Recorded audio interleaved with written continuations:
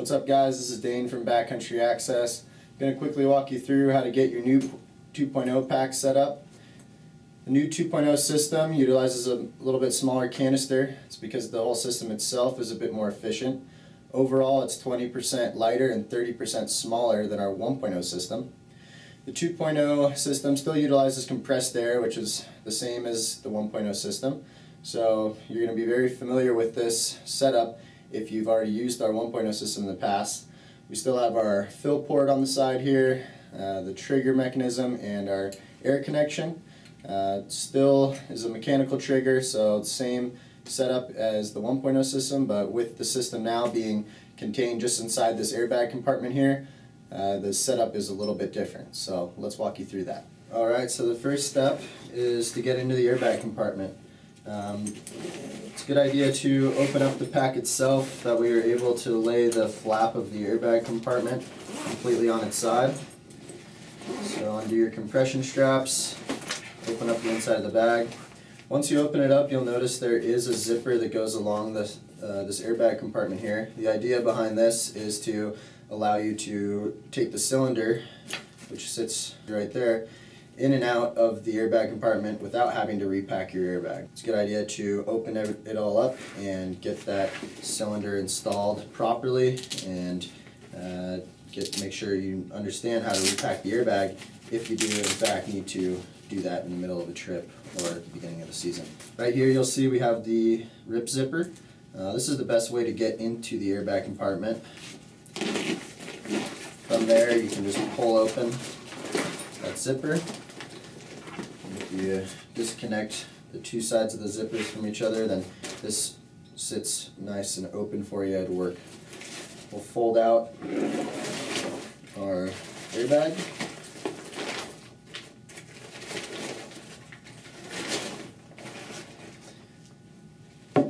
Here we have our ejector, which is looks a little different than our 1.0 system. And we still have the connection piece, which is kind of held by this nice hang tag there. See, this is your trigger nut, and this is the trigger cover case. So both pieces are very important to hook up to the cylinder. Alright, so first move here is to hook up the trigger. We hook this up first, that way it's going to be a little bit easier for us to make sure we're not cross-threading anything, and it makes it a little bit easier to then hook up to our ejector. So screw this guy on. Finger tightness is good. If you do put too much pressure on it and cause this pin here to spin, then it's likely the cylinder will deploy, so careful there. Just hand tightness is fine.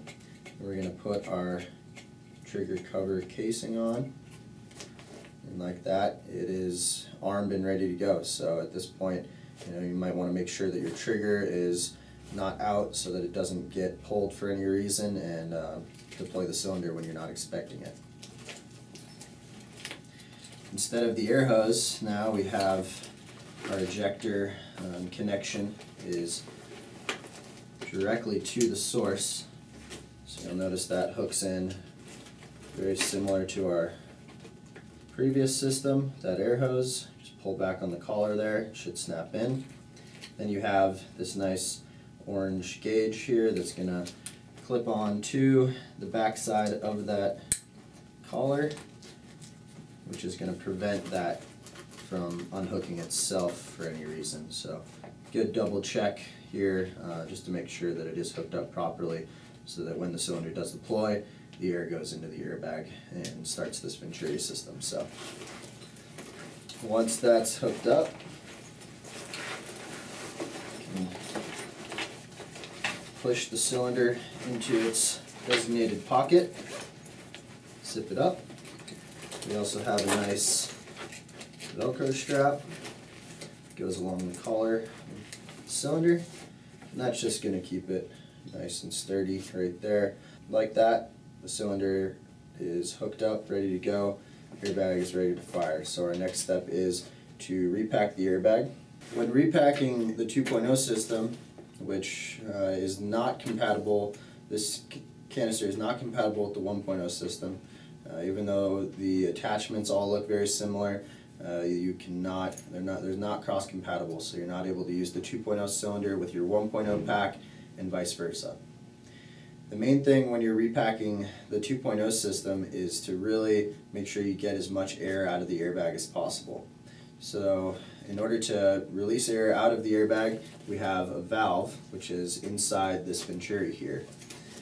If you stick your finger down into this venturi, you'll feel that there is a little flap, which is the valve.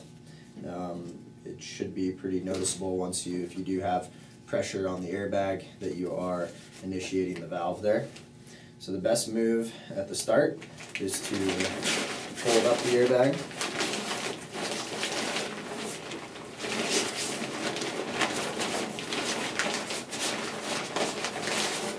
I like to roll it pretty tight. Get into this venturi here. Put some pressure on it. And really try to get all the air out of the airbag. Now we're just going to be following the illustrations of how the airbag needs to be folded. It's a little bit different than the 1.0 system, where we have kind of a specific way of folding the airbag so that you're able to get as quick of a deployment as possible. Just follow the 7 steps. Pretty straightforward. 1, we will fold. 2 here. Another will fold back.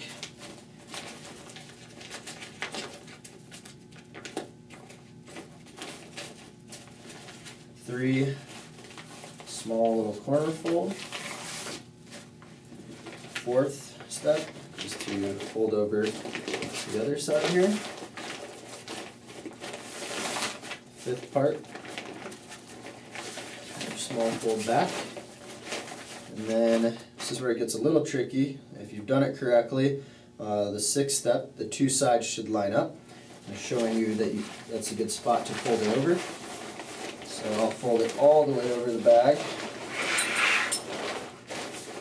And then the 7th step is to fold it back. It's ready to get stuffed inside the pack. I'll just kind of lay my arm over it to keep it nice and secure. Maybe put my body on top of it just to really get as much air out of it as possible. Now I'm going to fold this system back and just kind of tuck it all in.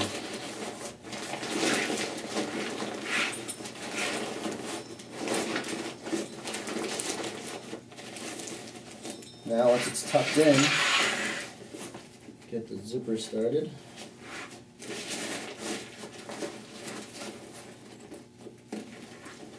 Now I'm just zipping up the pack.